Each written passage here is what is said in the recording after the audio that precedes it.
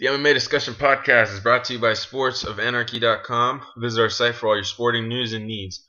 We're also brought to you by submissionfc.com. Enter the promo code sportsofanarchy10 for 10% off of the best Brazilian Jiu-Jitsu gear. We're also brought to you by MMAprofit.com. Play MMA Fantasy free for the chance to win $100. We're also here, available on iTunes and the Stitcher app, the mobile app for any and all smartphones, if you ever want to listen to us on the go. We're back. Me and Chris Shimina, the Katana, we're here. Chris, say what's up. Say it one more time. You kind of cut off. Okay. Like 2-1? No. Yeah, just say hi. Hey. What's up? Man, it's been a couple days removed from our last podcast. This is just going to be a very informal one. I'm just here with the Katana. We're just going to shoot the shit, really. Just talk about stuff's going on. We'll have a more formal one, I believe, on Tuesday, following UFC Fight Night 59, Conor McGregor versus Dennis Siver, which is going down tomorrow our time, but this podcast won't be up. We'll be going up the day of, so I'm just going to kind of just shoot the shit. First thing that we got to address is the Jon Jones debacle. Everybody knows the situation. Jon Jones tested positive for cocaine on a December 4th drug test coming off of the UFC 183 pay-per-view. And we find out that the UFC found out about it on the 23rd. Literally a week later said, oh, we're not going to do that test anymore.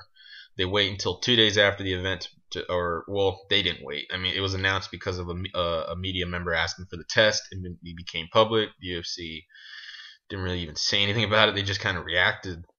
And then Jon Jones the same day goes to rehab. Update on that. This is allegedly and apparently, because we don't know the facts just yet, but according to some sources, including Jon Jones' mom, he was only in rehab for a day, which is kind of silly. And then we just realized, or we heard today, that Jon Jones is only getting fined $25,000, which is not that much. Not when you're Jon Jones, you know what I mean? First of all, the man made $500,000 just for his fight in total. That's not including pay-per-view points or for us thus far. Another thing that's really ticking us off is we don't even know if because him and Daniel Cormier got the fight of the night bonus, and thus far we've not been told that DC gets the other half of that money, or if the other 50 grand goes anywhere else. I don't know. But that's the new thing going on, is Jon Jones has been in rehab for a day, fined $25,000, and it seems like that might just be it. Which, Chris, your thoughts on this? Well, I mean, they had to do something, and I think a lot of people wanted to see some sort of fine. I mean, yeah, it's not 25 grand isn't light as far as the grand scheme of things, but if you're Jon Jones making 500, like $500,000 just to show up, then I mean that's barely anything. I mean, you add that on to 50 grand he was fined by the commission for the shoving incident, and any other fees, take it like management and whatnot. He still doesn't lose that much. Plus, like you mentioned, he still has the 50 grand by the night bonus, I believe. I mean, unless we see a source that says he lost that. It makes a lot of people upset that it took this long for them to actually go through with, well, he did violate the code of conduct, blah, blah, blah. Got fined 25 grand. He's getting fined less than if he would have missed weight. Because it would have been a percentage, right? Yeah, there would have been a percentage lost. Even if it was only 10 or 15%, the $25,000 is still less than that. I mean, 10% is 50 grand, 15's like what, 75? Yeah. Of that much, yeah. Yeah. Silly. It's just ridiculous. Like, they're really trying to do a PR move to make him, this guy that fell from grace, and now we gotta get behind him because he's a drug addict or what have you. Mm-hmm. But he's making it really fucking hard to like him, and I bet you the UFC's pissed. I mean, they would have to be. We're trying really hard to make people like you, asshole, and you're leaving after one day. It's just all this other. It's just ridiculous. Yeah. It's silly nonsense. It's crazy. It was hard to get behind him before he got the DWI and all that other shit. You know.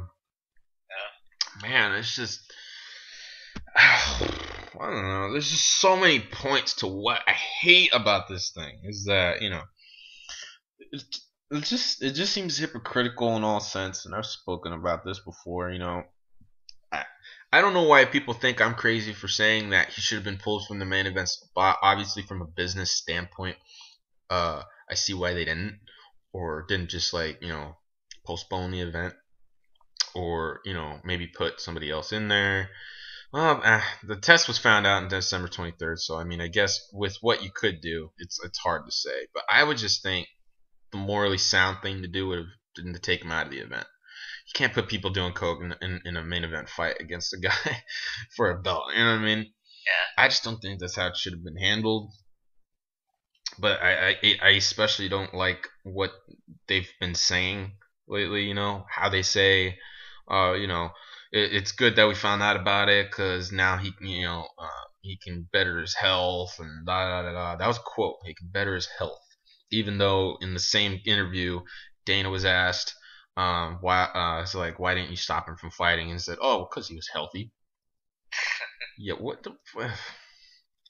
I mean, obviously he's meaning like as far as physical health as opposed to talking about his mental health. Although I think cocaine does physical damage to you as well.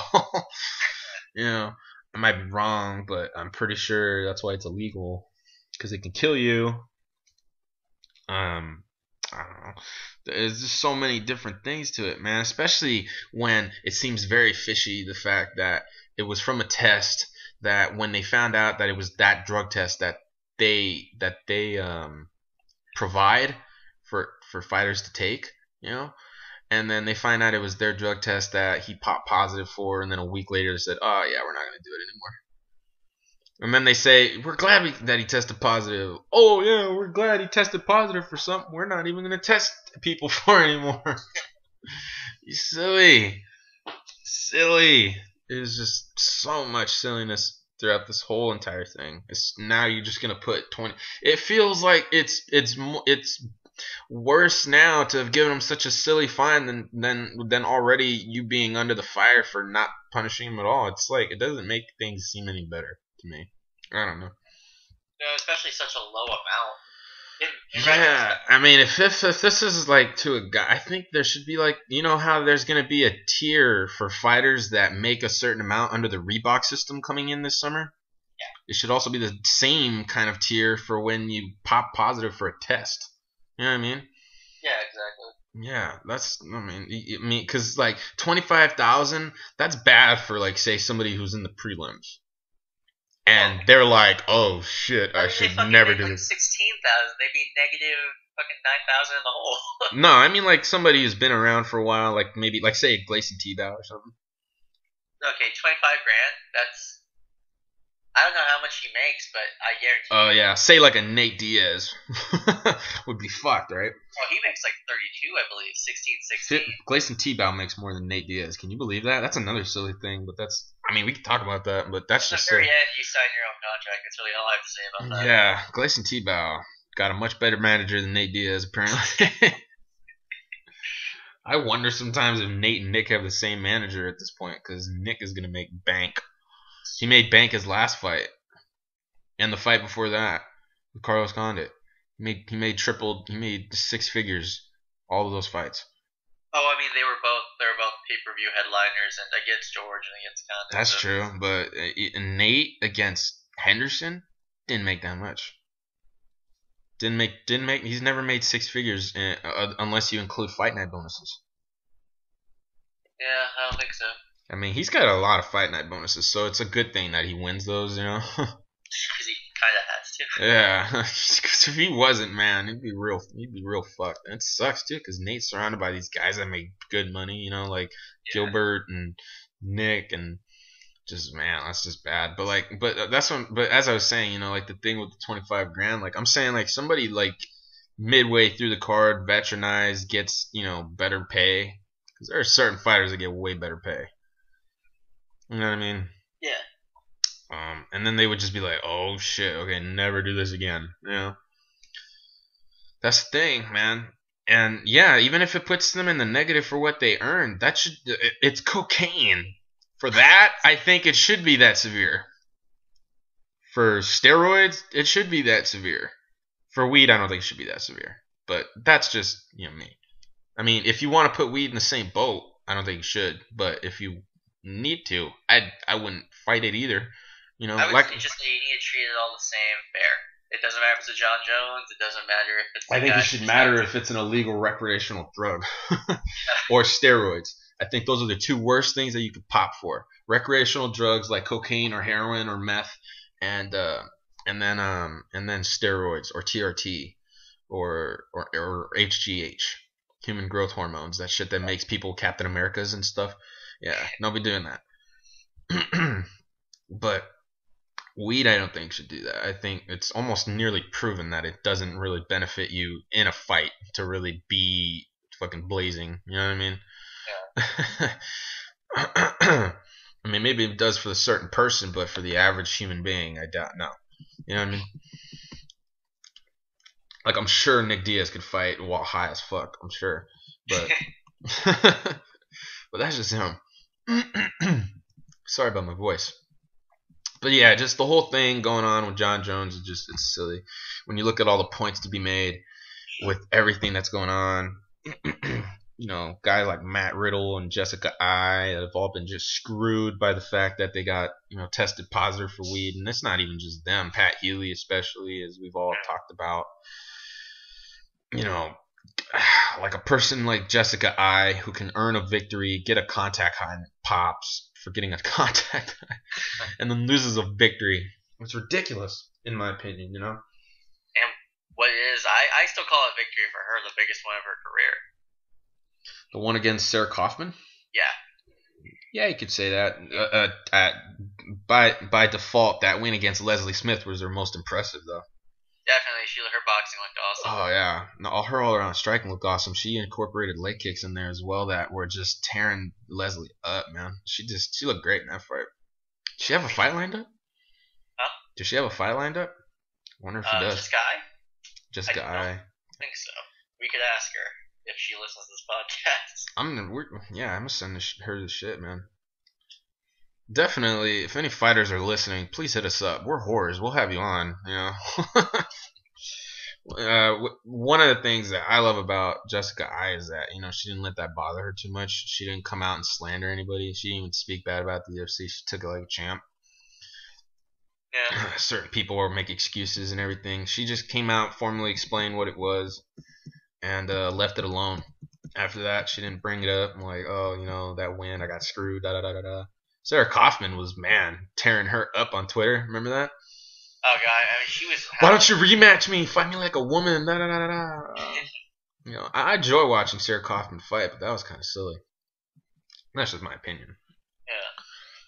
Yeah. But, as said, this whole Jon Jones thing, I've, for anybody that really needs to get all my points that I've made on it, I put a post on the MMA discussion Facebook page that you can go. The date was on what's today, dude?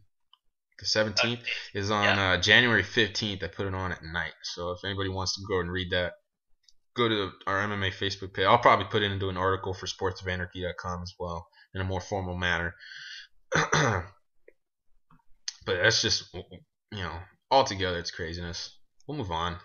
This is kind of a nonchalant route. We'll should just move on with it. We could just talk about the fights coming up. I'm excited about this upcoming Fox card, man. Johnson versus Alexander Gustafsson. Man, first of all, I kind of want to know who you got in that fight. I got Johnson. Yeah. Yeah. My man. I believe he TKOs. I think he finishes Gustafsson, actually. I mean, Gustafsson very hard-chinned, but I think he takes him. I really don't see it going to do this. Here's my thing, and I'll be honest. For anybody listening, I am a huge Anthony Johnson fan. I have been for quite a few years now. From the welterweight days, even the early ones, I've been a huge fan. I think the improvements that Johnson has made have been ridiculously high. I mean, if you look at him 3 years ago, you look at him now, totally different fighter. He strikes differently. He fights differently. He goes in there more methodical in certain fights where it goes long distances, like say the Arlovsky fight or the Mike Kyle fight, or even the Phil Davis fight. He's more crisp in his striking. He moves faster. His hand speed has always been fast. His knockout power has always been there, but he's more technical now. I would say Gustafsson is a little more technical than Johnson, but Johnson's faster. He hits harder. He's probably gonna beat Gustafsson to the punch. Probably. I don't think the reach advantage is that high in this fight. Can you look that up for me, Chris? What the reach advantage is for both men? Let me see here. Yeah. It's 77 Gustafsson, 74 Johnson. Yeah, not that crazy. And I just think that and Johnson, will come out aggressive. He can utilize good wrestling. He's bigger now. His body is more adept or more adapted. I mean, for light heavyweight. He's built instead of all that weight that he was carrying around that was fat, so that he could drop it to make the 170. He's now, traded that in for good athletic muscle to have to go in there and be healthy and have a gas tank and fight on for a good few rounds. Man, I think Johnson is just the best that he's ever possibly been. And so I think this version of Johnson is going to go in there. He's going to whoop on Gustafsson. And I like Gustafsson, nothing against him. I just think that Johnson is going to be ready for this fight. I think that this will be the fight that really stamps it for Johnson to go in there and he gets a title shot off of this one. And God, I hope he can somehow, there's some grace, find a victory over Jon Jones. That would be amazing. I know I'm speaking highly too much, but I've been calling it since last year. Hashtag 2015 year of the Rumble. How do you see that fight going? I know you already made your prediction, but I see, like you said, the speed factor for Johnson being very surprising for Gustafsson. I see him because he's a very confident striker, and I wouldn't say that he's an underrated wrestler as far as people don't know about it, but people just don't really like to think about his wrestling too much. So I see him outstriking him and beating him to the punch first, but then using his wrestling as more so of a threat, wearing him down with the striking. I think it's going to be like a later TKO, probably like a third or fourth round, yeah. but I do see him putting Gustafsson away. That's next Saturday, right? The 26th? 24th. It's coming up. Man. Oh, man. In two podcasts from now or so, we'll do we might do it on the next one. Or on the next two podcasts, we'll preview the entire card.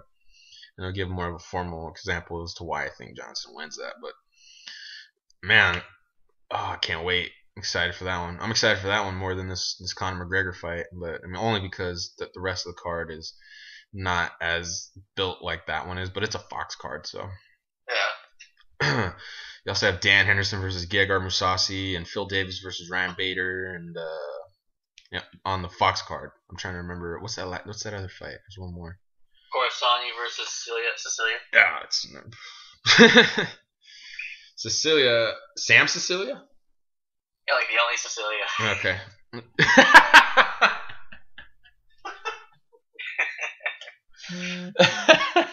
Good point,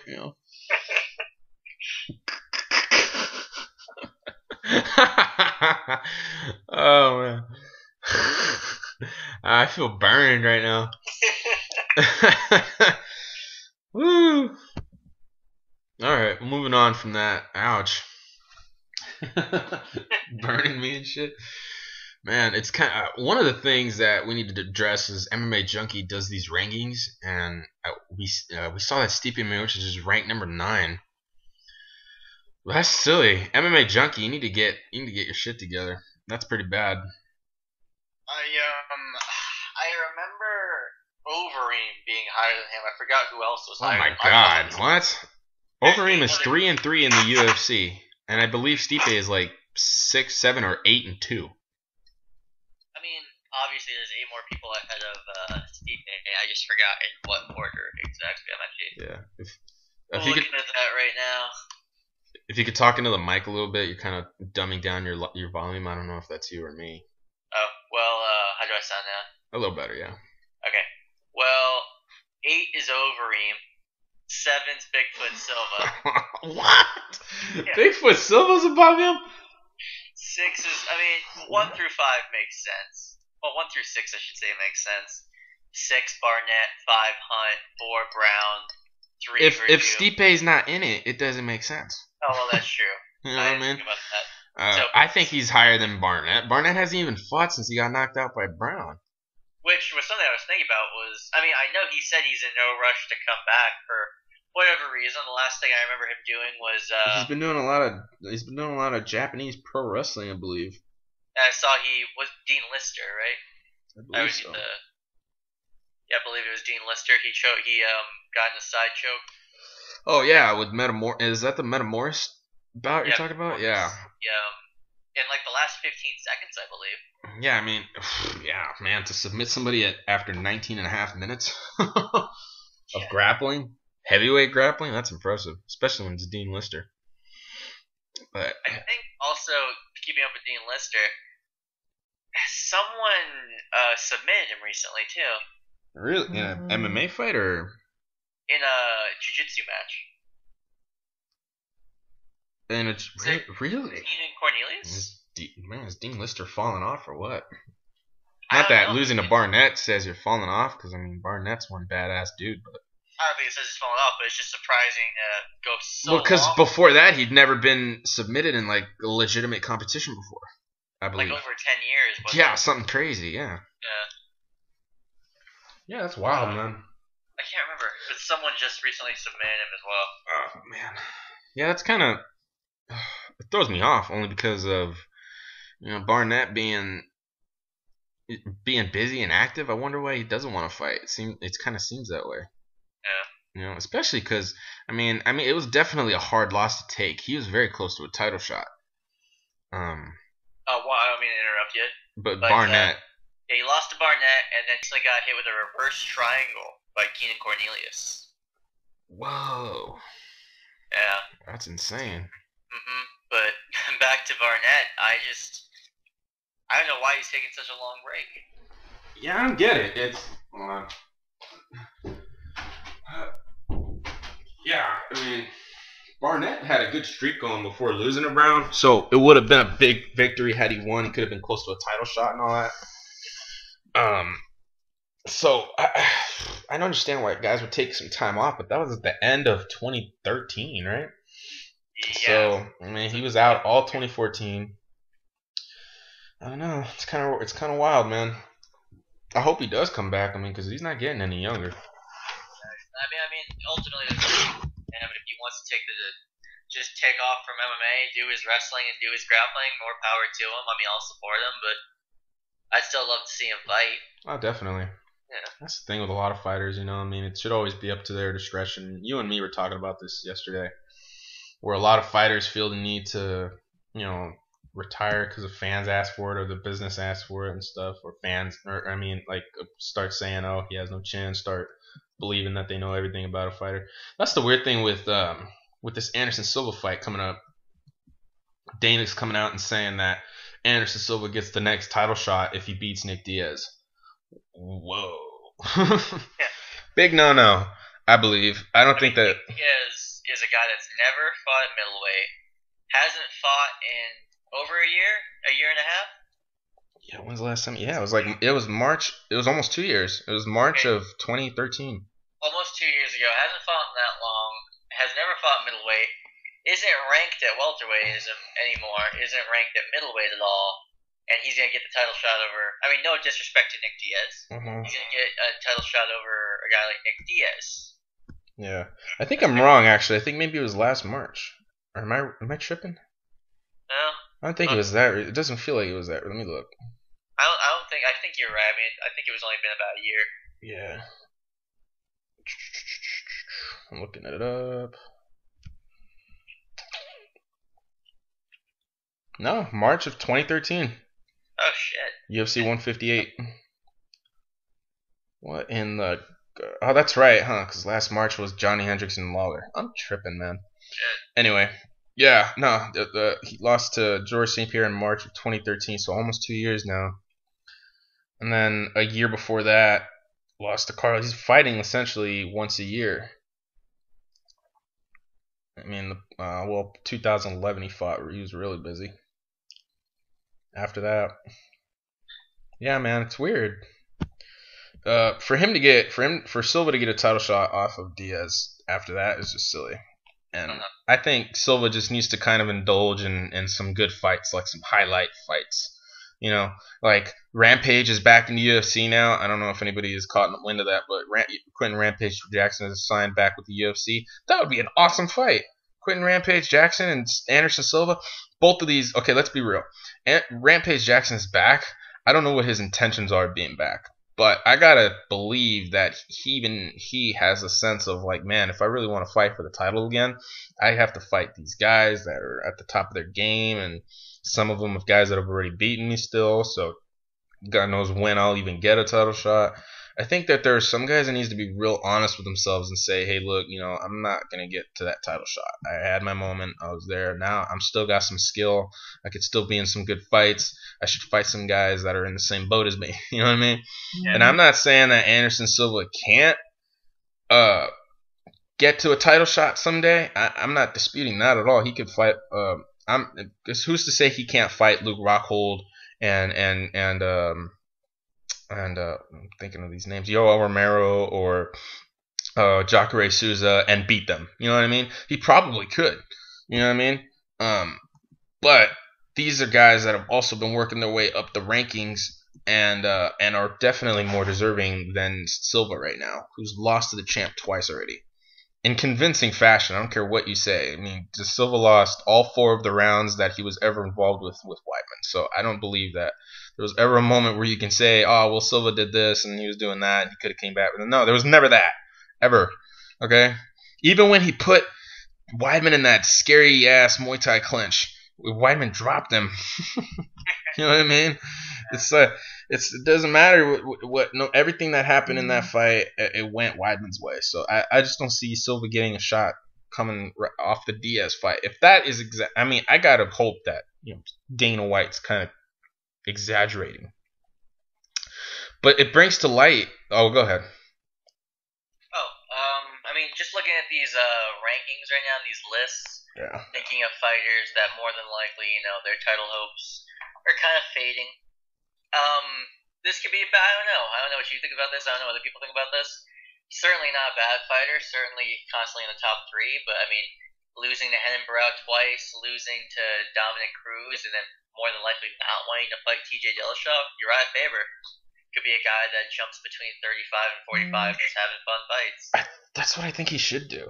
I mean, every time a belt comes near him, it's like kryptonite. He just can't. Yeah, he can't get it going. It's weird. And he's definitely one of those guys. I mean, his pay-per-view, even though he stepped out on short notice with Renan Barão, did all right. And it's strictly because of its Faber. I live here in California, and so I know that, when Faber fight is on, a lot of people are like, whoa, the California kid's fighting. That's crazy. Okay, let's watch. This state goes a little nuts whenever he fights. It's just the state, but it's definitely enough to kind of help back the numbers up a little on pay-per-views. So he's a guy that really can sell.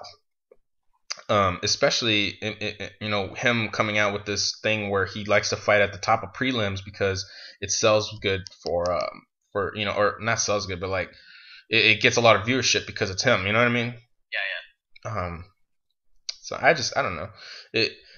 That's another. I mean, there are guys. If we go through all divisions, their time has probably passed of fighting for a belt. Now, Dana and the fans and the UFC has this stigma of where fighters in the UFC, if they're not fighting for a belt, then they shouldn't be fighting. And I don't think that always needs to be the case. I really don't. I think there are certain, like every time a fighter is getting a little older, loses a fight, and then they say, oh, he needs to retire now.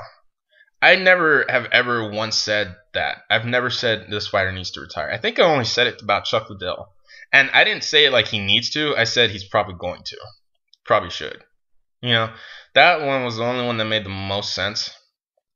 I'd like to clarify that we are very open and understanding of a fighter needs to retire, of course, for fucking medical reasons. Yeah, I was about to get to that. Like, if a doctor sits a fighter down and says, look, dude, I'm looking at your head right here.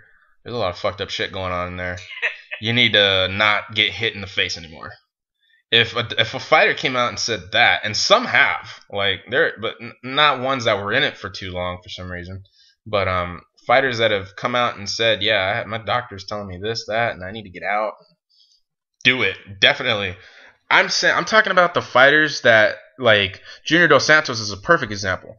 Junior Dos Santos has only been fighting, I think, 9 years. at most 9 years, which for certain fighters, yeah, it's a while. But he's a young dude. He's still like, what, 30? 30, 31.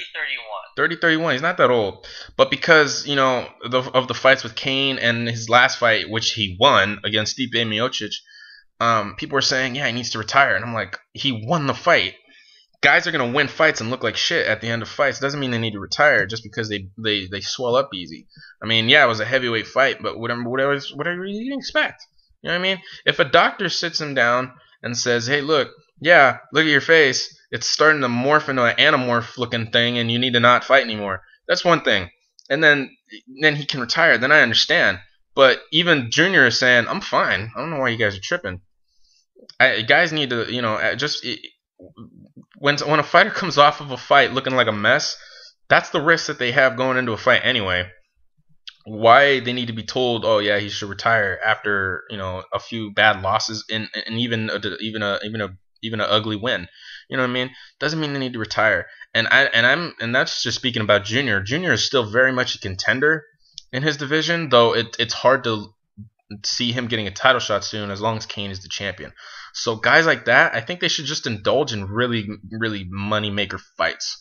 You know what I mean? Like Junior Dos Santos, Alistair Overeem, that could headline a Fox card. You know what I mean? Or a Fight Night card, or be like a co-main in a pay-per-view. You know what I mean?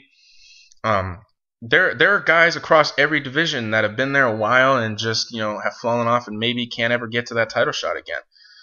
If you look at every division, maybe except for the women's division and the flyweight division, but every other division that's been established with certain champions, should they can. There's more to just fighting for the title. There are many boxers that fought, did big money fights, just to make the money, because that's the good thing for fighters. I want fighters to go out there, fight, and make their money. Donald Cerrone came out with this interview coming up before this fight against Benson Henderson, where he's saying, the title isn't everything here. It's not. For some fighters, it can be just about going in there, making money, especially if you love to do it. And I gotta believe that a lot of fighters, yeah, the belt is the bucket list kicker, that why they're in the sport and everything. But I'm sure that having the fun fights is definitely another, just being in there, being a fighter because you love it, you love doing it, you make money off of it. That's another reason for being it. You know what I mean? And Donald credits his newfound success as of late as to not caring too much about the title and just worrying about the fight, worrying about the fights, worrying about putting on a good performance, being good, going up, showing up, being the best fighter that he can be no matter what's on the line. You know what I mean? And that's commendable. And what I think about guys like Anderson Silva or Rampage or Shogun or even Little Nog, guys who just you see them and you think there's just no way that they'll make it to the belt. And not because they're not that good anymore. Well, that's part of it. But only because, it just seems like the sport is evolving ever so drastically now, more so than it has been, like, say, 5 years ago, where you were getting, like, hints and pieces of it. Now it just seems like there are so many up-and-comers now, and the sport's just changing, but their name has some value. They could go out, like, Silva could fight Hua, and, man, that'd be a great fight, right? Oh, yeah, for sure. Like, that'd be, I mean, I know they both said they wouldn't, which is kind of lame, but the fact that they're coaching against each other but not fighting each other in the end. Lame. I hope Shogun accidentally says something in English that pisses off Silva, and then they just say, okay, we're fighting. Okay. On the show, you just see him slip something in English, and he's like, hey, what? No. He's like, I didn't say that right. I said, Someone does that thing where they say something that in English that means something else, Now, if he does, Anderson Silva does tough Brazil, that'd be kind of weird. So, like, let's say he wins and he's gonna fight Weidman next, but not coach against Weidman, but coach against Shogun. but at the same time market his fight for a See, that's a lot of wackiness going on. You yeah, can't. exactly, dude. So that's another thing. I mean, I think it's more so Dana just saying shit to say shit. I don't think they would really allow Yeah, but I mean, having multiple fights to really get there. but for every fighter that's out there that's veteranized, that that still feels like they have a lot to offer, man, you don't always have to fight for the title. It doesn't always have to be that way. The reason why I understand why retirement is such a hard thing, my father was a professional boxer, and I remember just sitting down with him one time, and we're discussing so why did you decide to retire, or when did you do that? Midway through it, man, he just started crying on me, which I've never seen my dad do. Because my dad, being a boxer and the hard ass that he is, being from another country, things being different, it's just wow. I could just see it that this is like a tough thing to deal with. To have to come to terms with, you're not the best in the world anymore, or you're not as good as you used to be, or you're not, you're just falling off to a degree. When fighters are faced with being told by fans or promoters or that they need to retire, it's hard. And you can see it from BJ Penn that it was hard. Now, that's a crazy cool thing too, is that I don't think BJ Penn, maybe after that performance, when he fought Frankie Edgar, if he was gonna fight all of his fights like that, then yeah, he should retire. But BJ Penn could have, after that fight, said, look, I'm just gonna go up to lightweight. I just want to have some big fights. I just want to make some fight, fight Torkanori Garmi in a rematch or something, or fought Nate Diaz, since Nate Diaz is another guy who it'll be a while before you ever see that guy fight for a title again, if ever. I feel like there are certain fighters, you look at them and you think, okay, I'm pretty far from a title shot, but I could just ask for these big money fights, fight a big name, and make some money. There's never anything wrong with that. I don't think that Bellator seems to think that that's kind of the way to go moving forward. Making Tito and Bonner and Tito and Rampage and all that stuff. It doesn't mean that the UFC is diminished in any way when you make a fight like that. You know what I mean? Yeah. That's actually something that Ben Askren pointed out in the infamous interview where Kenny Rice cut him off and they got rid of him. Is that at the end of the day, if I'm making my money and I'm just simply competing over here, having making my $100,000 or what have you, but I'm getting more to compete over here, isn't that still a successful career? And exactly. Yeah, sure. I mean, just because one, you're not fighting in what's considered the best organization, or B, you are, but you're not fighting for the title anymore. You're simply putting on the fun fights, a Silva Diaz fight, any sort of fights like that. Doesn't mean you're not still having a successful career. Yeah, especially. I mean, you could be the best plumber in a city, and then another city over has never heard of you, but you've made all this money. It doesn't mean you're not a successful plumber, right? That's the silly thing that people need to realize, is that just not everybody that's fought for the UFC, like Fedor, even mind his success, guarantee you that dude's made a lot of fucking money fighting. Oh Lord, I can't even imagine. I mean, if Tim Sylvia got paid $750,000 to fight him, I can't imagine what he did. Yeah, I'm dead serious. He got paid $750,000 to fight Fedor. Yeah. Affliction, holy shit! You guys where did they get all that money? I don't know. I mean, I know Affliction is a successful brand. It's not anymore, but it used to be. So I'm just thinking, whoa, where did you get the money to do all that? A real quick update. Dana just announced a few fights for 186, which is going to go down at the Center. Lay them out. Dillashaw Barao is maining. Figures. Lombard McDonald actually still went through. That means either Robbie's going to be fighting someone else. We'll talk about that welterweight title picture, definitely.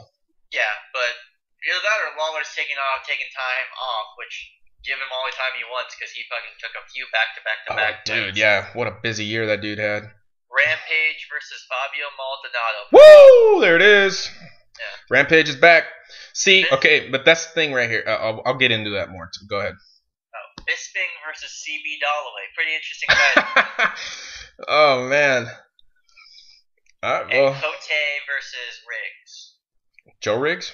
Yeah. Oh. As them, the only rigs. Yeah. That's a good fight. I like that. See, the thing about Rampage coming back, that's a good fight to give him. That's a winnable fight for Rampage. And so, like, say he comes back, he wins, put that dude in the main event of a box card with Anderson Silva. Man, can you imagine the bucks that both men will get, the UFC will get, and just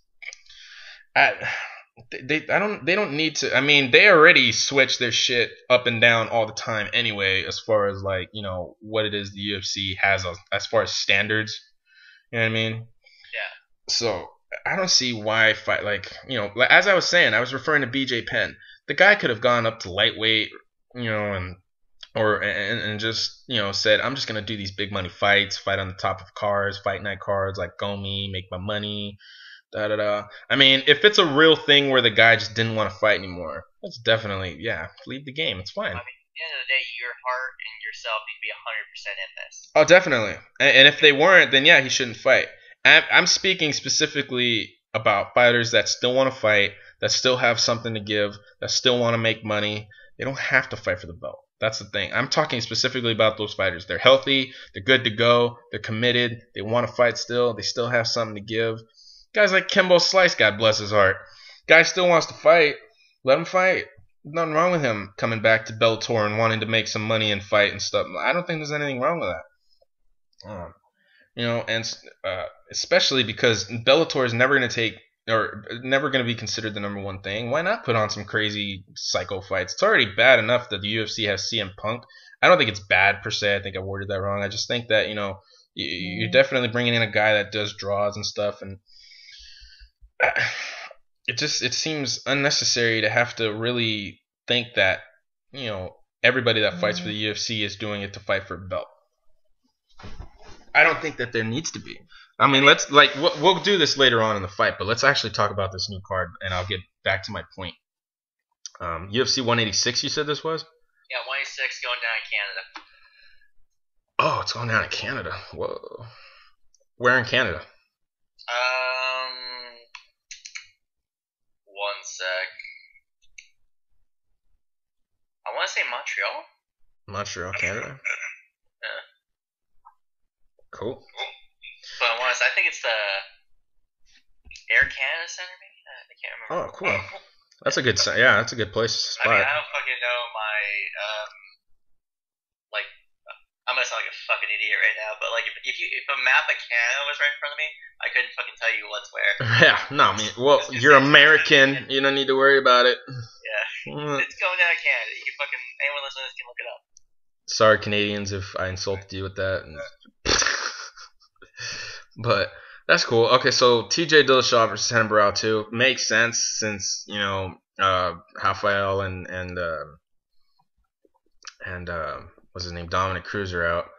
By the way, for anybody, I need to apologize again for ruining the bantamweight division by jinxing it as bad as I did. But that makes sense strictly because who else is going to fight other than Faber? But at the same time, I think there's a better place for that fight to be made. Plus, the rematch is still a fight people might want to see. Maybe not as much so when it was going to go down at 177, but hopefully if they promote it right, it'd be interesting to see. Oh, definitely. I still see Dillashaw winning, but I love Barão to death. I know you do, and you don't like Dillashaw. We're on the opposite fence of this. I know. I mean, getting really down into it, nothing Barão did against Gagnon has really shown me, oh man, he looks majorly improved, or he looks like he's adjusted this, blah blah blah. I'm definitely backing Barão, 100%, but I don't see anything he's necessarily changed to combat what Dillashaw brought to the table. Yeah, he came out like a frozen chicken out of the freezer, needing to thaw in that fight. He needed to really. A lot more conservative, not as wild. Yeah, definitely. Usually the guy's aggressive. That's the changes I saw, was him being a lot more conservative. I mean, it paid off in the end of the fight. He finished. I don't know if because there's two ways you could look at it. One, that he came out. He needed to really get the nerves going and really work out maybe the rust to a T. I mean, he is coming off a loss. I mean, the feeling of that and going back into the cage can definitely alter your mindset a little. And or he was just thinking like, man, I'll just kind of take this as it goes, not be too wild, not get crazy, and then see how I do. And it worked out either way, no matter how you look at it. So, but that's the thing, man. It's man, and I don't see where Hennen has improved in any ways. You're right. That helps him in the fight against Dillashaw. So I'm gonna back Dillashaw. Hector Lombard. Now we're gonna get into this welterweight title picture here. Hector Lombard fighting Rory McDonald, and then you got Johnny Hendricks fighting Matt Brown. So now you have two of the contenders that you were going to have fight Robbie now are gonna fight in different fights. That's kind of weird how that played out, huh? And I mean, like I said, Robbie has a much well-deserved rest, so we'll see what happens. Yeah, I mean, it's good. It's good to see them fight. It's gonna be exciting for me. I think if Hendricks wins and Rory loses, then Hendricks gets the shot, and the other way around. But like, say both of them lose, I would think Hector gets the next shot because Matt's already fought Robbie and lost. And Hector beats the number one guy. I think Rory right there, or if Rory's like number 2 or 1, under or above Hendricks, I'd say he's number 1 in terms of deserving the shot out of those 4, but number 2 in terms of the rankings. Yeah, that makes sense, I guess. I would say that, yeah, so if Hector beats Rory and then Hendricks loses to Brown, I think Hector should get the next shot. What do you think? I agree. I mean, if Lombard wins, I'd even say if Lombard wins, Hendricks wins, Lombard deserves the shot. But really, I could totally see them doing Hendricks Lawler trilogy because it's the Hendricks Lawler trilogy. Yeah, I want to see the Hendricks Lawler trilogy. I want to see that close out. I want to see how that goes. I know people like to say, yeah, you need to spread those out. Why? They're the best that they are now. Why not put the best versions of them in there right now? I don't need to see it later. I want to see it now. That's my argument. I mean, my argument holds up the rest of the division. How? He's in the division. What? Well, I just meant the perfect example being Edgar Maynard.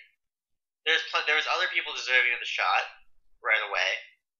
Have Hendricks at least fight twice to get back instead of. Well, no, but see, I don't think that's the same case here. I think that was the case when Hendricks was going to immediately get it after the fact. You know what I mean? Like Roy should have gotten it, and then Hendricks gets a fight, and then gets in there. Now it's Hendricks gets a fight, Roy gets a fight, and I think that if Hector, what is he? Only has 2 wins at welterweight, right? He has Nate and Josh Berkman. Oh no, Jake Shields too, huh? So that's 3, and if he wins, that's 4. I don't know. I'd still go with Hendricks. It's the better selling fight, I think. All right, so if Hendricks wins, Rory Mack wins. What do you think? Ooh, that's the conundrum. I think it'll be like that who gets the more impressive victory. Yeah, whoever gets the win that looks the most stylish. Like when Lyoto fought Ryan Bader and Shogun fought Brandon Vera, whoever got the more impressive win got the title shot, Yeah. And I think if it could go that way, definitely. Which at least on paper they really tried to give that to Shogun. I'm sorry? On paper, at least, they really tried to give that to Shogun. Yeah, well, you gave him Brandon Vera, so yeah. But Brandon Vera showed up, man, to that fight. That was a good fight. And so, yeah, I think whoever wins most impressively, and I think that'll be up to the discretion of the UFC, probably more so than the fans, although I think the fans might have some input. But say Hendricks knocks out Matt Brown in like a minute, and Rory Mack gets like a decision or like a boring decision or something, then probably Hendricks will get it next. No, go ahead.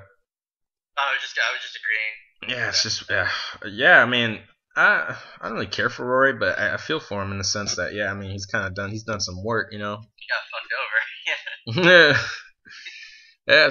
But that just shows you how stacked welterweight is right now. And then you got guys like Kelvin Gastelum coming up, and what is it? Tyron Woodley, Dong Kim. If like one of those guys gets on a streak, they could be next, following in the next coming years. Yeah, man, the division's wide open. What? Rankings wise, on the UFC page. You got 1 Hendricks, 2 Rory Mack, 3 Woodley, 4 Condit, who I can't wait to see come back, 5 Lombard, 6 Brown, 7 Gastelum, 8 Maya. Yeah, you also have Lombard. I mean, if he loses, he probably goes back in line, but yeah, I mean, there's just so many possibilities now for that division, more so than I think any other division. I can't think of a division with more credible contenders, you know? I mean, especially when you compare it to the champion. If you include the champion in the equation, definitely. Yeah. I mean, I wouldn't be surprised if you see that belt play hot potato for the next few years. Yeah, definitely. I mean, people said that about middleweight, though, with Weidman.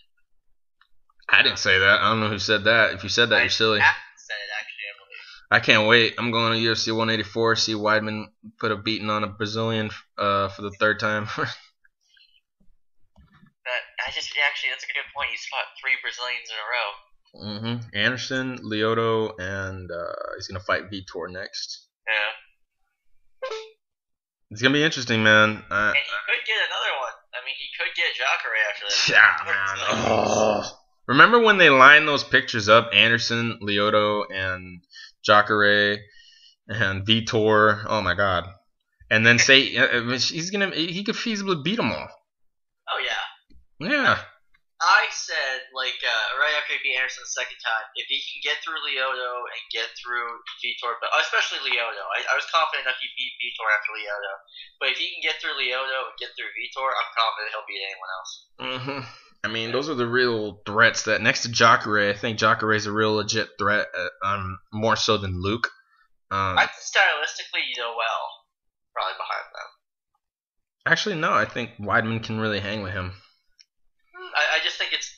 I have to really break that fight down and really watch them, but just thinking about it, I think Weidman can beat Rio. Oh yeah, I think so too. I just think that he still has his chance as far as the power, his punches, the wrestling. Yeah, presents a pretty good problem. Oh, for sure. I just think that if Derek Brunson can kind of wrestle with Yoel, Chris could definitely do it. The thing with Jacare is that, man, you get that guy to the ground, you're in trouble still, no matter what, you know. Yeah. And Weidman would need to really be cautious there. Plus, I mean, Jacare is a very unpredictable striker as well. So it really, man, it'd be surprising, man. Mm-hmm. I'm hoping to get somebody to come down. If you can't come down, I'm hoping to get Admin Jonas to come down. Oh, that'd be awesome. Texas to LA. Yeah. What else we got on the agenda? What other fights? I mean, that's as far as the welterweight picture. What else do you got? What else was added on this card? Oh shit. One sec. Let me let's see here. I just posted about MMA discussion. What was what? Rampage Maldonado. Oh yeah. Well, I mean, that's a big order for Maldonado, and definitely a fun fight. Yeah. Wow. For Rampage, if he wins, oh man, would I love to see Silva Rampage. Oh, definitely. I mean, I'd love to see just Silva Rampage, Shogun Rampage, and Page. Any of those fights are good. But after that on the card, Bisping versus CB Dalloway. Bisping versus CB, that's a whatever fight. I think it's actually a pretty interesting fight, just because it's kind of like, where does each of these guys hang in the division? Definitely. You know, I mean... Wow. And CB's... he's got like a weird back and forth record, so does Bisping. Yeah, I mean, well, they're both, ranked top 10, which is kind of weird, but... I think it's 9-10, I think. Yeah, I'm excited for the Fabio Maldonado Rampage fight. I'm excited to see where Rampage stands, more than anything. Not on the whole card. I think out of the whole card, I am excited to see Dillashaw come back. Yeah, it should be a decent card. This is in Montreal. Blaze is already messaging us saying, yeah, I'm getting tickets. Yeah, I believe so. It's Montreal. Yeah, he's close to there, right? So, yeah, isn't he like in that area, or like Toronto area? I believe so, yeah. That's a good card thus far already. I can't wait. This is gonna be... back to the point I was making about like each division having certain fighters that can really stay stable as a fighter and fight big name fights and get the good treatment. And I just saw your message. But yeah, I just think that there's fighters like that in every division. There really is. Fighters that that need to really be honest with themselves, and I mean, it's already, you got to be a crazy motherfucker to be a fighter anyway. So I can see why certain fighters would just play it in their heads like, no, I'm the best. I am the best. I can go out there. I can fight. I can do this. I can do that. I can fight for the belt. And then but some of us fans will be like, yeah, that's kind of crazy. I mean, it's not even up to us to judge, but I think like the fighters or the coaches or the family members should be able to say that like, hey, it doesn't look like it's gonna happen, man. There's no reason for them to retire because of that. There's no reason for them to walk away from the sport because it's almost like a demanding thing that they need to be fighting for the title, or they shouldn't even fight anymore. Like Donald said, the title isn't everything. It can be about just being one of the best fighters out there that was the most exciting to watch, that the fans love to see, that made some money. You go out, you'd be able to stay stable for a long period of time after you retire. It doesn't always have to be about the belt. That's the thing. You know what I mean? I mean, at the end of the day, personally, I think it's all about just money in your bank. Yeah, I mean, if you're a fighter and your skills are so bad that you just can't hang at all with competition anymore, like say you get cut by the UFC and then you go to like a different promotion and you're still losing, you need to retire. Then it's a matter of that. It's a matter of just you can't be successful. There has to be some kind of success that falls through with making that money. You know what I mean? Yeah. Like if you're Bob Sapp and you have 13 losses in a row, get the fuck out. You know what I mean? Well, I mean, the big thing that people were saying was that he's dropping him to make a quick 30 grand or something like that. That's just silly. Don't do that. Don't be a bitch. No, that's silly. That's just, I mean, if Bob Sapp was going in there and making a decent effort, Yeah. And it was just known to all of us that he wasn't dropping fights and was losing a lot of them, but at least winning some or so every now and again, but making money just off of his name. There's nothing wrong with that. It's not like he's in a big name corporation. It's not like he's with Bellator or the UFC or World Series of Fighting. So with that, I don't think that was. I don't think that would be a huge deal. But yeah, he was clearly dropping fights. So that's a different thing. But I think it's absolutely insane that he has managed to beat Ernesto Hoost twice. Why you gotta remind me of crazy shit? That is just some food for thought. He beat Ernesto It's Hoost. bad food for thought. It's like 10-week guacamole food for thought. That's what that is. Just let that sink in. He beat Ernesto Hoost twice. Stop just now. Oh man, that's bad. That's just those are my thoughts on fighters. Like we could let's go down the list of the top 15 of fighters that like let's start at bantamweight because I think flyweight is still too new of a division to really say that about right now. So we go with fighters that just make fun fights. Yeah, Uriah Faber is one that immediately comes to mind at 135. Even though I mean it's a weird conundrum because he easily beats everybody that isn't like top 5. Oh, but like I said, bounce back between 35, 45. Yeah, he could easily fight at 145, have some fun fights. Say, like, Frankie Edgar fights Jose Aldo for the title, loses again, and then Jose just stays the champion for a long period of time. Frankie's immediate on that list for me of guys that don't need to be fighting for the belt and can just have fun fights, make some good money. You know what I mean? Looking at 45, but still a guy that's in that area, I would say Clay Guida versus Uriah Faber. Yeah, Clay. Haven't they fought before? Maybe. Yeah, look that up. I think they have. I think it was for like King of the Cage. Let me Google that. What was Clay Guida's last fight? Bermudez? I believe so. Yeah. Yeah. Yeah. No, actually. Yeah, it was Bermudez. His last fight. I don't know. It's weird. I feel like I thought he fought somebody else recently. I'm tripping. But yeah, off the top of my head, at bantamweight, let's look at the top. I'll look it up now. Top 15 of every division, which I still think it's silly that they do top 15, but whatever. Oh no, he hasn't fought in favor. He hasn't. That could be a match. I mean, that could be like a. I mean, a lot of people would say it doesn't make sense, but with Uriah Faber, a guy who's lost 7 or 6 fucking title fights in the UFC and WC straight, right?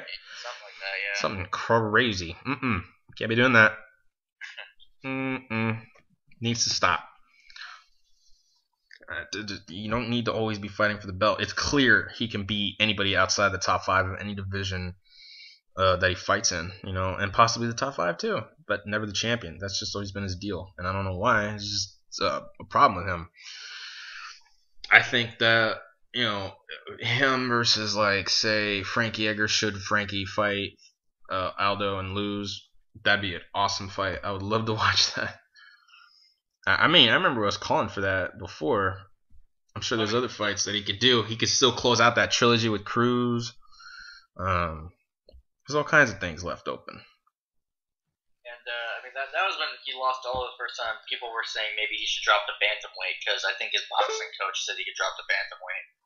Oh, Frankie, definitely. I don't know if he should. I don't think he should fight for the title, but say Hennen loses again to Dillashaw and then Frankie drops down. That'd be interesting. That would be interesting. Or him versus Dominic Cruz. Should Dominic Cruz come back and then lose the belt, or if he becomes a champion, then TJ Dillashaw versus Frankie Edgar. There's all kinds of fun fights like that. Looking around lightweight, I mean, I don't think this is a guy that's necessarily in that zone to where it's all about making the fun fights, but I know he has that attitude. Donald Cerrone. Say that again? Donald Cerrone is the type of guy that has the attitude that to just bounce around and have fun fights. I mean, honestly, I think he'd have some fun fights at welterweight. Oh, definitely. Him versus Matt Brown. Can you imagine in Colorado? Oh man, see, that's the thing is that I don't know if it was you that was talking about this, but yeah, it was. And Donald Cerrone took the fight that he's fighting Benson Henderson on in 2 weeks' notice. But man, I would have loved it if he took on Matt Brown, because can you imagine? First of all, Donald's actually taller than Matt Brown. Could you imagine the violence that would have been presented in that fight? The mean mugging and the stare downs, and then just the he already trains at altitude. Cerrone wouldn't have had a problem taking a 5-round fight in Colorado. I think he used to live there in Colorado. I think so. Yeah, and then oh man, that fight would have been great. Donald would have made a payday too, more so that fight than I think this one with Henderson. Oh yeah. Yeah, definitely. Let's look at lightweight. Let's see, Takanori Gomi is another one of those guys on the list that could just have those fun fights. Mm-hmm. Like his fight against Isaac Valley Flag, that was a great fight. Yeah, man. He doesn't need to be fighting top-ranked guys. Not now. I mean, if he thinks he needs to be fighting top-ranked guys right now, he's tripping. Josh Thompson, that'd be another good one. Yeah, Josh Thompson, Takanori Gomi. That should be a fight that they should make next. Former Pride champ versus former Strikeforce champ. That's pretty dope. Yeah, that'd be good. Go ahead and look through that. Give me 1 second, because I actually have to use the restroom real quick. Nate Diaz. That'd be another good guy that you could put up for interesting fights. I mean. Oh yeah, I mean he's kind of not to say he's fallen off, but man, it just doesn't seem like when he fights the top dudes, he can't really get it done. Mm-hmm. I mean, as of late, it's just kind of looked like he's been more lax lately. I mean, he had that period where he was very on. He took out Cerrone, he took out Miller, but then he has his slumps or his moments where he just doesn't seem as focused, as driven. Yeah. I think Josh Koscheck, if he beats Jake Ellenberger, is another one of those guys. He's never fighting for the belt again. Oh yeah. But if he wins and stays in the UFC and still wants to fight, that's another guy that needs to just admit that he's not fighting for the belt again. Needs to have some fun fights. Well, being a Fox analyst, I'm pretty sure he's sticking with the UFC, no matter what. Koscheck's a Fox analyst? Yeah. I've never seen him. What? He's popped up occasionally. Occasionally? Yeah. Yeah. At middleweight, of course, you have Anderson Silva, possibly Lyoto, should he lose to Weidman one more time. I'd love to see Lyoto and Rashad rematch at 185, or or Silva and Rashad. I've been wanting to see that for a while because I think Rashad honestly should think about middleweight. Yeah, or Silva and Rashad, no matter the division. Oh, that's another fight we mentioned too last night. Mm-hmm. who else? And then light heavyweight, of course, you have a bunch, actually. You have, like, Dan Henderson and Shogun and Rampage and mostly Pride veteran. Little Nogueira. Those are a lot of guys that could just be making fun fights. Of course, Rashad. Because I just personally don't see him. Heavyweight has those two. Junior Dos Santos, but like there's an asterisk there because like say if anybody else was champion, he'd be a contender. Yeah. Let's look at heavyweight. At heavyweight, like you mentioned, Junior Dos Santos, but with an asterisk because I mean, really, it's kind of like the GSP John Pitch situation, the perennial number 2, sadly. Yeah. But still looking at heavyweight, I mean. I think like Junior Dos Santos and Alistair Overeem could definitely like headline a Fox card or co-main a pay-per-view or something like that. Because Alistair is 3-3 right now. He's not near a title shot right now. I mean, the division is shallow, so you never know. But I just think that's like, especially if Alistair beat Junior, I think that he'd be in a much he'd be definitely in the mix after that. But I just think that right now they should just be looking for good fights that get them good money. Alistair already gets paid a mega bank for every fight he's in, ridiculously enough as it is. He makes nearly 400, I think. Yeah, that's crazy. It's a very odd number. I think it's like 363,000 something. Like it's weird. What in the world? Yeah. Yeah, like or like Alistair and Mark Hunt rematch, or Mark Hunt and Josh Barnett, how we were hoping he'd come back. As far as Mark Hunt's concerned, he could still fight for a title though. So I mean, like fans are hearing us talk, and we're like, they could still fight for the title one day. Yeah, it's possible, but at the same time, it's also kind of not. You know what I mean? That we're going by hypotheticals here, so anybody listening to this going like, that's my favorite fighter, he could still fight for the belt one day. Yeah, it's also very possible that they won't ever fight for the belt one day. So that's why we bring this up. So just so nobody gets mad at us about like, oh, you're talking shit about all these fighters saying they won't ever fight for the belt again. I'm not saying that. I'm saying that it's very possible that they won't. Frank Mir. Yeah, Frank Mir is definitely in that boat. Okay, he will never fight for the belt again. He hasn't had a win since 2011. Yeah, when he broke Nogueira's arm. That was his last win. Yeah, and that's even that. I love Frank Mir. God bless him, but never fight for the belt. That arm break, he wasn't looking amazing. Nah, I think if he beats Bigfoot here, he needs to look at some highlight fights as well. I think like him and Stefan Struve would be fun. Oh yeah, I think so. That's more of a fight where Frank Mir is like, it's a big fight for Frank, like just to get some money on. But for Struve, because Struve is still young, he's still in his 20s, that'd be a big fight win for him, and then he can keep moving forward, move on up, possibly get a title shot someday. Frank Mir's, to me, is in that boat of a guy who's never going to fight for the belt again, unless somehow he sells his soul to the devil and just wins every fight moving forward, and then they have to give him one. You know what I mean? I don't see that happening though. Wasn't it UFC 146? It was supposed to be JDS versus Reem, and I believe Kane versus Mir. Yeah. Oh man, could you imagine? And you saw what Kane did to Bigfoot, man. Can you imagine what would have happened to Frank Mir? I don't even think he would have fought those next 3 fights. Bigfoot versus Roy Nelson was actually what was supposed to go down too, and that would have been a fun fight. Oh yeah, and then he took on Dave Herman or something like that, and then knocked him out in like a minute. Yeah, that change up to that whole card was kind of crazy, even though it was still a great card. Yeah, but Alistair. Oh, the reason why Alistair pulled out is because he tested positive for like high doses of testosterone, right? Yeah, he failed his random drug test with high T levels. Silly bitch! How dare you, Alistair? That would have been a great fight. But now, I mean, I think the setting is now to make that fight, even though Alistair and Roy Nelson are fighting next. So, oh man, that's a real fun fight too. Oh yeah, definitely. Roy Nelson is never really out of those talks, only because like he never loses too many in a row. I think he lost to DC and Stipe in a row, so now he's kind of getting there. If he loses this fight, I think he's there.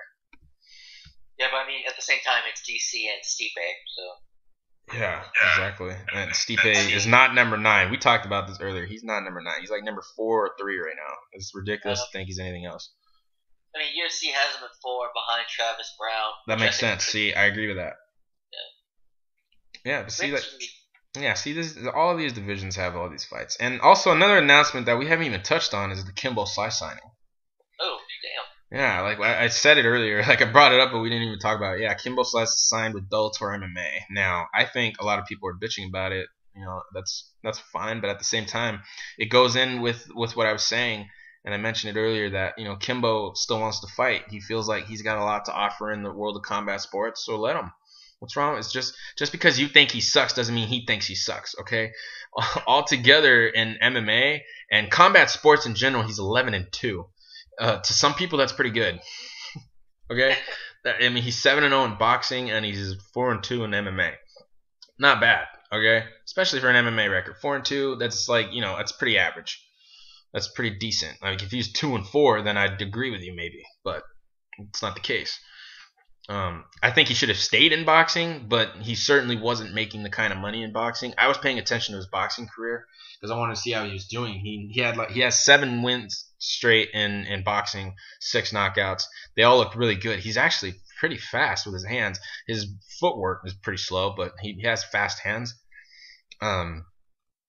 His boxing looked great. I think he would have made a real impact in it if he'd have stayed patient and disciplined and stayed in boxing. But he is approaching 40, I believe, and so he felt, okay, MMA is gonna pay me more. Why not just do that? I mean, again, it's not like he's going there to become their champion. If Kimbo really believes he's going to the Bellator MMA to become their champion, then he's a little delusional. Only in the sense that a lot of fighters that think that they are going to fight for the belt are. Anyway, they kind of have to be. So it's not like I could dock him for saying that if he does say that. I don't think that's why he's there though. I think he's there to make some big money fights, fight like Bonner or Tito or even like some light heavyweights maybe like King Mo or something. I don't know. That's just those are the kind of fights that he can have. I mean, there's a division, and then there's just these guys that are there that have name value that you can make some money off of. You know what I mean? And Kimbo's on that list of guys you can make some money off of. And I mean that's what Bellator seems to be really pushing for. That's not necessarily. There's nothing wrong with that. They're talking about signing Mirko Cro Cop now. Oh yeah, I was just about to mention that. Which him versus Kimbo? Okay, yeah, sign that up. And I mean, they're talking about Manhood. Oh, Cro Cop versus Kimbo. Yeah. Oh yeah, sign that up. And that'd be awesome. Manhood versus Flamenco. That's a great fight. Now, what I wouldn't want is for them to say, like, if they did a card, like if they put them like Mirko and Slice on a card to headline it, I don't want it to be over a title fight. I didn't like that Tito and Bonner was above a title fight. You know what I mean? Yeah. I don't like that Bellator does that, but if like they're gonna put like a random card on where they're trying to build up contenders, and then you have this crazy fight like Cro Cop versus Slice on there, that'd be awesome. That's great. Let's bring the fans in, make us all watch. You're getting us hooked onto all your prospects and all your guys that are gonna fight for the belt and everything. That's a good plan. I like that plan. That's pretty good.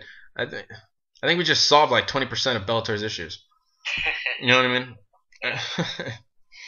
So this is just me, man. But like I said, I love a lot of fighters, and some of them, I can be honest and say when their time has passed. Shogun Rua, his time has passed. Put him in some fun fights, get him going. Maybe go down to middleweight. Why not? Fight some. If he wants to do that, let him do that. I just think that we need to halt a little bit on telling fighters that they need to retire when it's not on their minds. If it is on their minds, then more power to them for them to be doing that. Yeah, I firmly believe that if a fighter can prosper somewhere else, or if a fighter can prosper just by maybe not so much go after the title, but just having these big name or big fun fights that people want to see, why the hell not? I mean, it's your career. You're making money off of it. You're putting food on the table. You're getting what you want. Why not? Yeah, it's always going to be, too, you got to think. I know people are going to say, oh, he's not fighting for the title anymore. He's just taking these crazy fights. That doesn't mean they suck, all right? You can't be saying, like, oh, he sucks now, so it's no reason to watch him. No, they're still the fighter that they are. Like, Vanderlei Silva is a perfect example. People would still watch Vanderlei Silva. They know he's never going to fight for a belt. But he knows that people want to watch him fight. So he's going to fight whoever he has to fight, and then they're going to put, money down to watch him. You know what I mean? No matter what. He's a perfect example. And I think that all fighters are like that in a sense if they can build their careers to that moment. I think every fighter that's like in the game right now, still building their name, they should be worried about fighting for a title or driving themselves for a certain goal like that right now.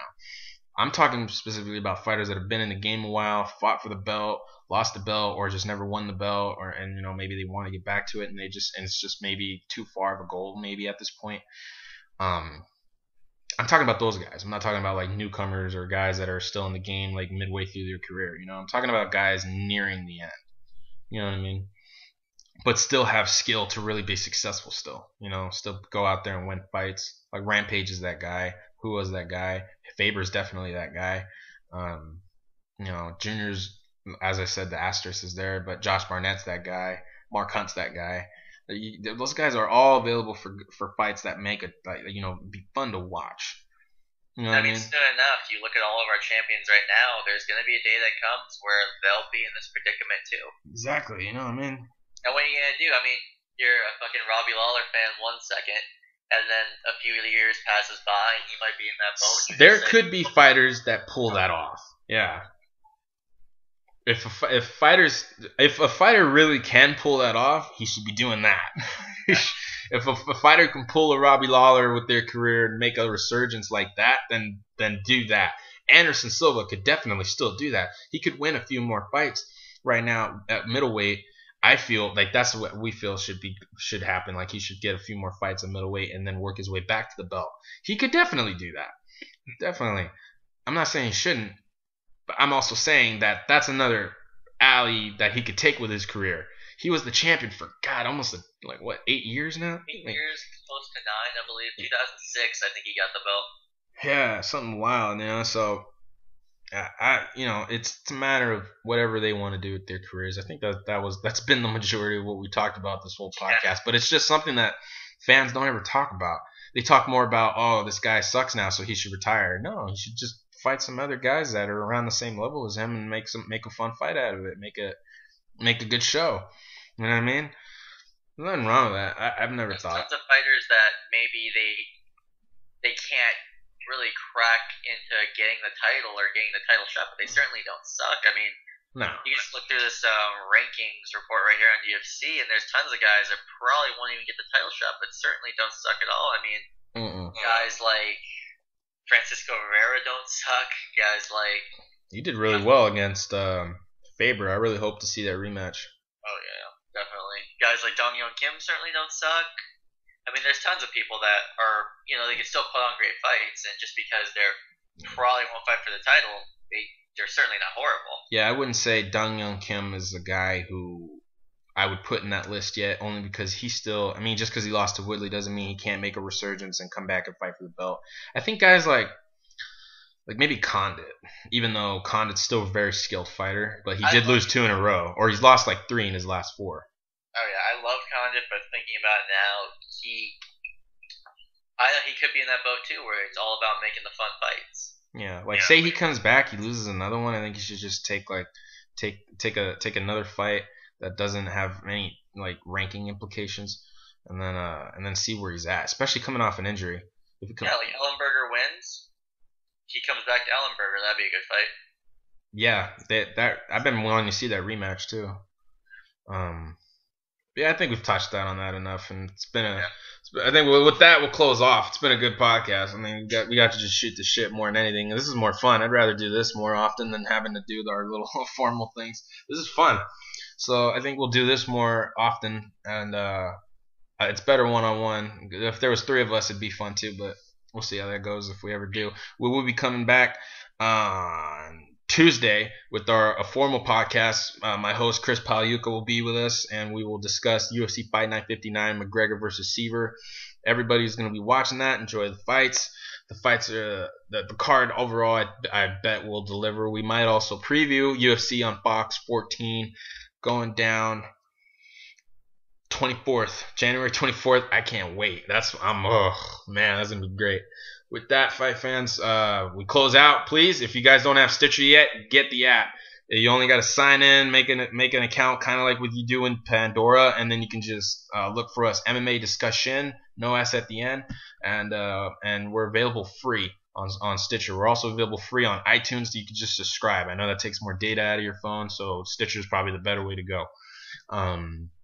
Please check out all our sponsors, MMAprofit.com, SubmissionFC.com. Check out the website, MMA or sportsofanarchy.com.